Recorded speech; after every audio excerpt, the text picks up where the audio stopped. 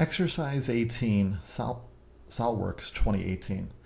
In this exercise, we're going to take a look at making this symmetric bottle using the sweep tool, as well as a couple additional features. We'll see how to generate this. As you can see on here, some of the other things we will look at are variable radius filleting.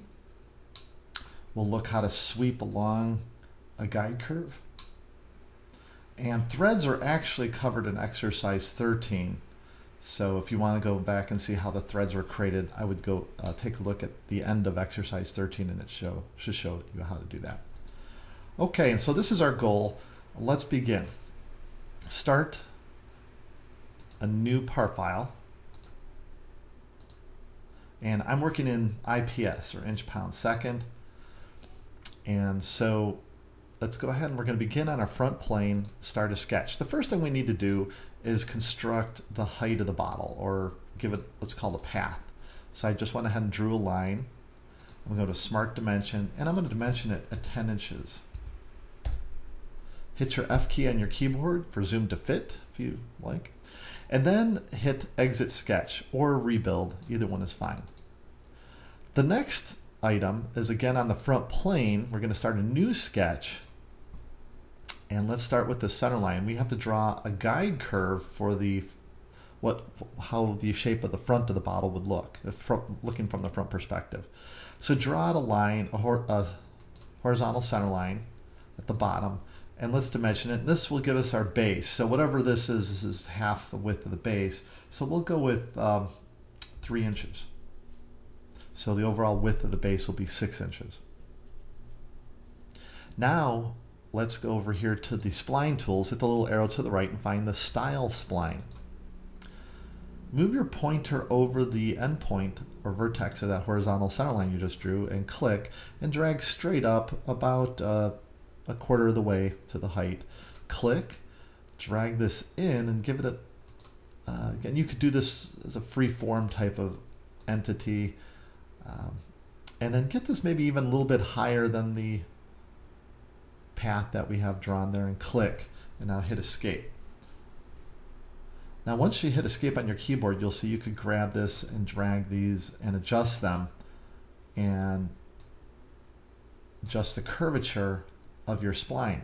You may discover though you might not have added enough points, so what you could do is right click on the anywhere on the spline or on one of the center lines and find Insert Control Vertex and select a point nearby on the center line that you'd like to break up. So maybe I want one there and one here. So I just clicked twice, and now you could grab those points and adjust them. And so now you have more control over your design. And so once you get a profile that you like, let's go ahead and dimension this top point to this path. Click, and let's make that 1 inch. And what we're doing this for is, in my design, I want to have it come to a circle. At the base it's going to be an ellipse, but at the very top we'll have it go to a circle, which is actually, it's just going to be an ellipse, but it will convert, or it will look like a circle, as the points will be equal on all 4 sides. Okay, so once you get your bottle stylized, feel free to pause the video and take some time and get it the way you would like to see it. And then you could go ahead and hit Exit Sketch or Rebuild. Now let's go to the right plane and start a sketch. Hit your space bar and go to the right view orientation. Let's go to the center line tool again, and at the origin click and drag a horizontal center line, and then let's smart dimension it at 1.5. So the side profile, the right profile, will overall be 3 inches wide. Now go back to the spline tool, hit the little arrow to the right of it and select Style Spline. And let's proceed with the same method. Drag this straight up, click, and start sloping it in. And you might have to zoom out a little bit and bring it to about the same height. After a couple clicks here, you'll see maybe you might need to add some additional points like we did before. So it's a right click anywhere on the center line or the curve and insert control vertices and click on a couple places you'd like to add some. Again, you could add more. I'm a believer most of the time less is better if you can help it. It starts to get a little too complex at times. And let's go ahead and dimension that point to this line up here, and again make it 1 inch. Now if we wanted to exactly be a perfect circle, then we would make them the same height, 8 inches in height, which we could do if you wanted. You could click on this and this and then go ahead and put in 8 inches and then be exactly that. I'm going to go ahead and just leave it to I'm sorry, 10 inches, not 8 inches. And so I'm going to leave it a little bit higher though. Okay. And again, once you've got the way you'd like to see it, actually I'm going to adjust this a little bit more. There are tools too for taking a look and highlighting areas that you may not find desirable. You could always right click on the spline and show curvature combs. And here you can see the curvature as it highlights it. And these are tools that an industrial designer would probably use to evaluate the curve and the smoothness. And if you don't want to see it, you could just click on it and turn off show curvature combs. And there's other options in there as well. Okay, once again, once you got what you wanted, go ahead and hit rebuild or exit sketch. And let's hit our space bar and go to isometric or control 7, it's a fast key. Now we're going to go ahead and select the top plane and start our sketch.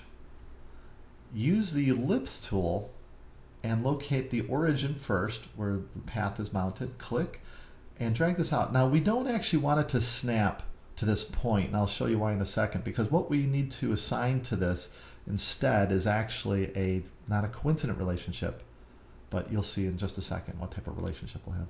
It's going to be what's called a Pierce relationship.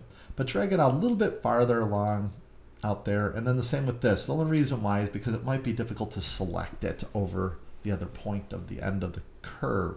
So once you get those points there, now we could go ahead and hit escape, control select the point on the ellipse, and then here's the key: do not select the point, or the end point I should say, at the end of this spline. Select the spline as a whole. So click on the spline anywhere on the spline, preferably down lower, so you don't accidentally click on anything else. And then once you have those two over on the left, you should see, you could release control by the way, you should see Pierce. Go ahead and select Pierce. If Pierce isn't there, hit escape a couple times and try selecting that point and the curve again. All right, we'll do it again over here. Let's click on this point, hold control and select the curve and find Pierce.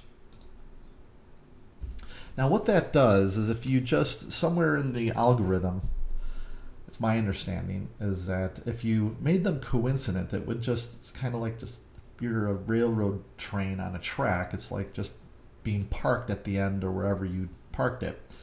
The idea is that by selecting the curve, I guess you could look at this as an analogy, is you're instructing that point to follow the curve or the track. So that's kind of the idea, maybe how to remember how to do that. Okay, go ahead and hit exit sketch at this point. And now we're going to go ahead.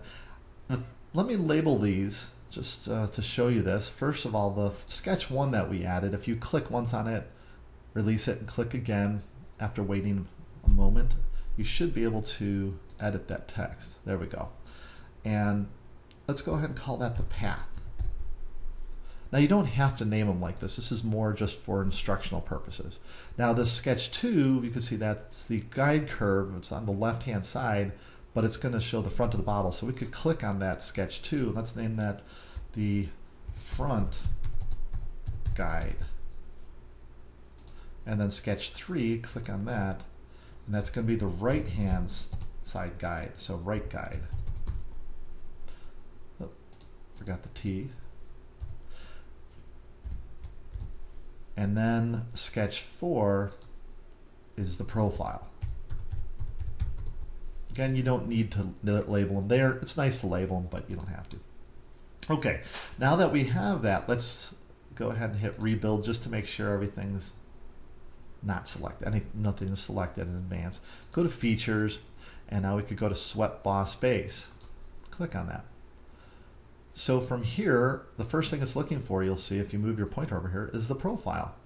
So the profile was the ellipse.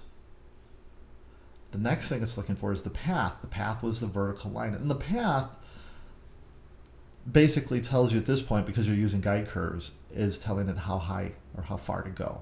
Once the path stops, no matter how far those guide curves go beyond it, it stops at where the path stops. Okay, now you could click on the guide curves here. Click there. And the guide curves always have to be separate sketches. Just remember that. You can't integrate the guide curves in one single sketch. In this case, it would have been impossible anyhow, but there will be times you can make additional guide curves. And sometimes you might accidentally put them in the same grouping or same sketch. You can't do that. Okay, and so now we can see it's taken our profile, and we can hit the green check, and now we have our bottle design. And again, mine is not particularly a nice looking bottle. I'm just throwing this together kind of free form. All right, the next thing we're going to do, I want to show you how to put in those curves around here. Let's go back to that bottle there, and this feature right here. Okay, you'll see I've done a couple variations of it here. I actually made what's called configurations, which we have an exercise, I believe it's exercise 15, 16 or something like that. But here you can see here's a variation of that same design. And configurations are very nice because you could actually have the same part and have different features in each one. Okay, so anyhow, let's go back to the model we were working on. And to do this, let's select the front plane, start a sketch, and then we'll go to the front view orientation. We're going to use the standard spline tool. You could use the other spline if you like, the style spline. And I'm just going to have this come out here and drop in and somewhat follow the contour and then wrap around and then get it to the center here. And when you infer there, hit escape. Now let's take and draw a center line from the origin to that point. And we could actually draw another center line, or we don't have to do this, but we could draw the center line across horizontal and then make a horizontal relation. Now I know some of you say, well, you have the drag handles. I've been doing training on this for 21 years. The drag handles for a new student are a little bit difficult to master, so there's plenty of videos out there how to use them. I'm not going to show it to you right now. So anyhow, I'm going to go ahead and select these two, and over on the left you can make equal curvature, which basically is kind of like a continuous curvature, very smooth transition, or what some refer to as C2 or G2 curvature, continuous, or you can make a tangent. Either way is fine. All right, now that we have that, we could go ahead and mirror it across. I'm going to select this, and then hold Control and select the vertical center line and go up to mirror entities, and it should mirror it completely across like such. Okay, once we have that, we could always go and adjust it. Just remember, you could go in here and make adjustments if you like. You can see those little drag handles. Feel free to tinker with them. I don't go over them right now though. And actually, I think I'm going to have this flare out a little bit more there. Okay, so once you have that, now we could go to Insert, Curve, and Split Line. All you have to do is select the body of the bottle and hit the green check mark. And then click off of it, and you'll see now it's broken up those two surfaces using that curve, which now gives us the ability on like the front plane to draw a profile and sweep it along. So let's select the front plane, start a sketch, go normal to, or the front orientation, go to your circle tool and zoom up to one of the points over here. Get on that point. Might take a minute to get to it, but select it. And you could go ahead and dimension this diameter if you like. I'm going to make it 0.25. And now we could go and hit rebuild. Go to, just go to Swept Boss Base. Select the circle for the profile, and then select this as the path. Now you'll see it's not going to go all the way around. So first of all, you could select bidirectional. That gets it on the back side. And then go to the options menu and select tangent propagation. And to get rid of that little line there, turn on merge tangent. Now, if you're unable to get those, it's possible that you're disconnected on those endpoints there, or you didn't apply tangency or curvature continuous on that. So once you got those, you could go ahead and hit the green check mark, and now you have that design like that. Let's go to fillet and put some blends in there. Now I'm going to go with curvature continuous. Those are very smooth transitions, or what's known as G2 or C2, depending upon what system you're using. And SolidWorks, it's more of a C2 condition, and because of the parametrics behind it, as far as my understanding is. Okay, so now we're going to go ahead and we'll leave it at 0.1, and you could actually select the whole face, and you'll see it will put those blends in there. You can hit the green check mark, and so now we have that blended. Now let's go ahead and put in another type of fillet. Go to fillet, and let's use variable size fillet. Select this edge. Now, depending upon your geometry, it might be a little bit different from mine. It might be difficult to actually get this fillet in, so be aware if you're kind of going free form instead of using the exact dimensions or whatever I've done here, you might have to adjust it, make your fillets maybe smaller. But I'm going to try and go, I'm going to double click on this here and make that 0.5. Now it's kind of hard to double click on, I noticed on this release. I have to double click at the bottom of it, so just be aware that to add that dimension might be a little challenging. Now I'm going to grab that and drag that out of the way, and now I've got this one here. I'm going to double click, and I'm going to make this 0.25, hit enter, and then find this quadrant over here, double click. Again, I'm having a little challenge there, double clicking on it, 0.5, and then this last one here, double click, 0.25. Now you could enter these over on the left hand side if you're having challenge double clicking on those. I'm finding that if I double click near the bottom of the text, it actually seems to work a little bit better. Okay, hit apply, and now you can see the curvature is larger on the sides versus the front. Okay, let's put one up here. Go ahead and select this face, this edge, go to fillet, and let's do the same thing. Let's click, won't make it quite as big, and actually it's going to be reversed, so we'll make it like 0.25 on this one, and then this one we'll make it, this will be maybe a little too dramatic. Come on, there we go. I might only make it 0.375, and then this one here, 0.25, and that one there, 0.375, and hit apply. All right, let's put the neck on the bottle. Select the top face, start a sketch, and go to your circle tool and drag out a nice size circle there. I'm going to go ahead and dimension mine. I'm going to make it 1.5 inches. If yours doesn't fit with the fillets you have, then obviously adjust it so it does. Go to features, extrude boss, and 0.75.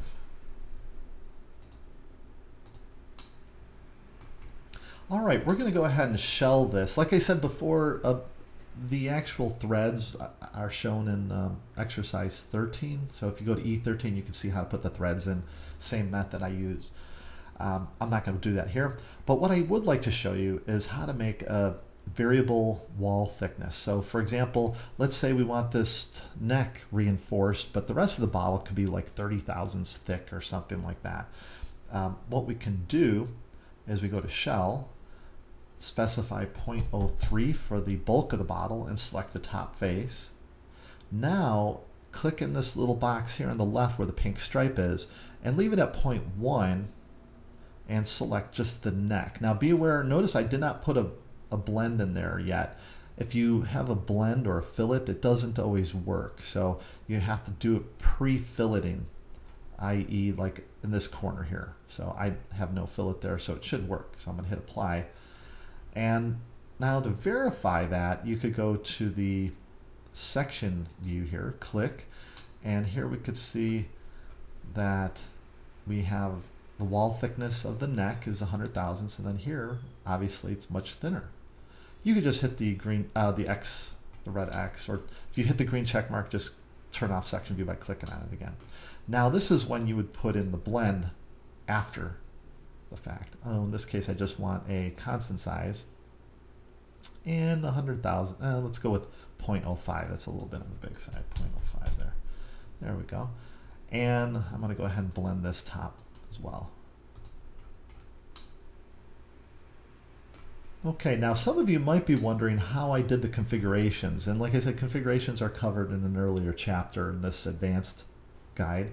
If you're looking to go to that, the SolidWorks Advanced Manual here, as you can see, we cover equations as well as configurations are covered here on exercise 16. And in exercise 16, I actually use configurations with the design table.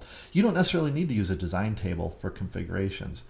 If this bottle, for example, I want the two variants, and let me show that to you again. Like right here, I have two variations of this particular bottle. I have design A and design B.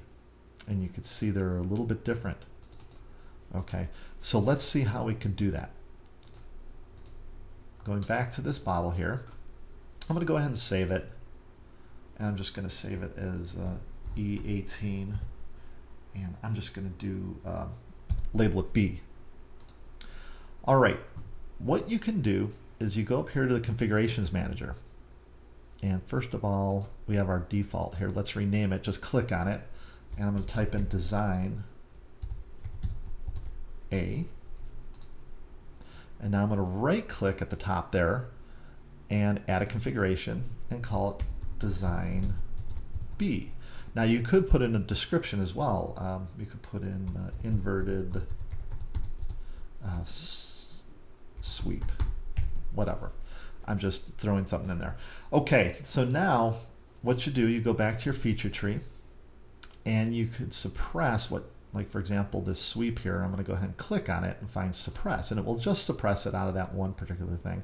Also, we'll suppress that split line. You don't want to delete them, just suppress them. And now it kind of takes us back here, and let's go to the front plane again, start a sketch, and go normal to or to the front view orientation. And let's use the spline tool again. And in this time, I'm going to go ahead, put it in, follow the contour, and have it go out through the bottom there, and hit escape. Notice I'm drawing these out so they're a bit farther out than what looks like they'd have to be. The reason for that, sometimes if you have them, if you miss the edge, the silhouette edge right here, that's the silhouette edge, it might not trim it how you'd expect it to. So let's go in here. There we go. Okay, so now that I have that, and be aware you don't want to edit sketches for configurations. That could cause trouble. You want to suppress things and then go ahead and edit. If you have dimensions, you could edit the dimensions and it will go per configuration. It will vary. But in this case, this is a different kind of a different feature. So once I have that, now I could go back to Insert and Curve, Split Line, select the body and hit the green check.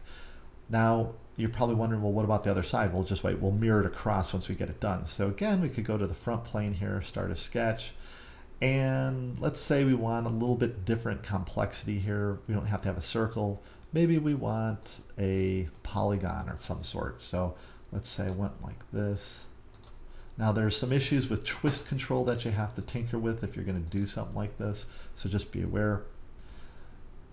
I'm not going to fiddle with it though right now. Okay, so I have that. I'm going to go to hit Rebuild, Swept Boss Base, select the profile and the path. And here you could see as it's flowing along there. Notice there are some options here too. You can actually merge tangent faces to get rid of that little thing, tangent propagation. We don't really need it. It's going all the way around. As far as this, you could keep normal constant. In that case, when you don't see the preview, it failed. It was just too complex to do it that way. And now here it seems to have really thrown it off considerably at the base there. So just be aware, profile, you could go maximum twist, specify twist value, you could put in degrees. Let's go ahead and specify direction vector. You could do it that way. I don't have options. I'm not gonna go through all these. And then there's tangent. And that actually, I think that looks pretty good. I like that, the tangent to adjacent faces. I think that's gonna work really well. Okay, so I'm gonna hit the green check, and that seems to have done the job. And now I'm gonna go to the fillet tool. Sometimes you might have to fillet after you do this, but let's go ahead and give this a shot. Select that edge, that one, that. Let's see if we could mirror this all across in just a moment here. Okay, now I'm going to go ahead and select the sweep and the fillet and select the right plane as our mirror plane. And let's go to mirror, and we should see a preview. If you hit the green check, don't panic if it gives you an error message like right there, rebuild errors. That's because the complexity, there's things that it's not able to bring over. Select geometry pattern, and that sometimes helps. And in this case it did. And so there we have a variant of the bottle. And let's go now over here to the configuration manager, and we should be able to see design A. Should bring us back to the original. And there we have design B.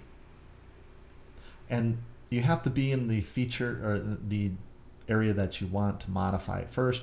If you do accidentally modify or make a change in one of the other configurations, you could always go and suppress that particular feature in those configurations, so you don't have to redo it necessarily. Anyhow, so that pretty much concludes this exercise. As far as some of you might ask about the rendering, most people at this point know rendering. It's pretty easy, but the way I got the multicolors in there was, and that may not be optimal, but I'll just show it in case someone has a question. I go over here to the model, and I went with plastics, and let's go with soft touch. I'll go with red in this case, but then you could go over here and change the color. Hit the green check. For some reason, these sketches sometimes turn on. You have to go back in and hide them. And then we could go over here and make sure rendering tools is active. The way to make sure, you go to SolidWorks add-ins, and if you have PhotoView 360 first, select it. Then your render tools will show up. Remember, PhotoView 360 is an add-on, so some companies don't purchase that as an add-on. If you want it, you have to contact SolidWorks and get it. Okay, now also here, select perspective. Now my perspective's turned very high. You could always go to view and modify and adjust your perspective. That gives you the vanishing point. Mine's set to 1 here, but you can see as you adjust it, it can vary. Okay, and now that you have that, we could take a look, integrated preview, and see how that looks. Got to wait a minute here for it to render it. The more processors you have, the quicker it will render. Or I should say more cores. Okay, so there we can see the whole bottle is coming out. The longer we wait, the better the rendering is going to be.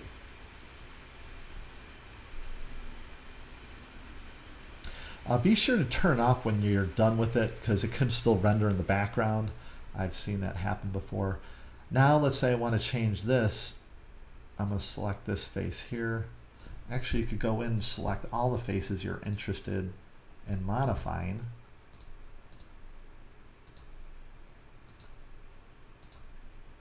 Let me get this one here. I'm holding Control, and now you just go over here to the appearances and select face. And then you could select from a variety of things, like maybe I want high gloss plastic.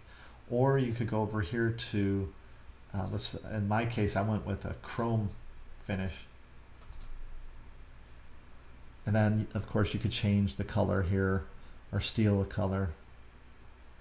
Let's see here. Oh, I should have saved it before, but it's all right. Let's go over there and apply that.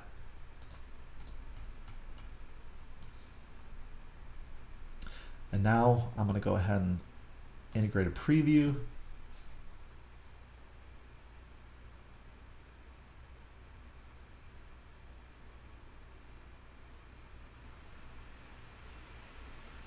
And of course, the longer you wait, the better it will look.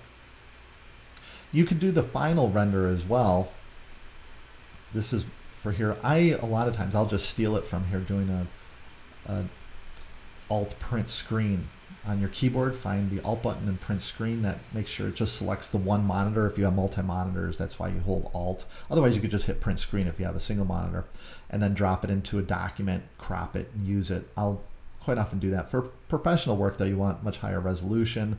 So what you would do, you can turn off integrated preview, select final render, and what it will do is it brings up this menu here, and it gives you a lot of information. You can modify and change the output and things like that.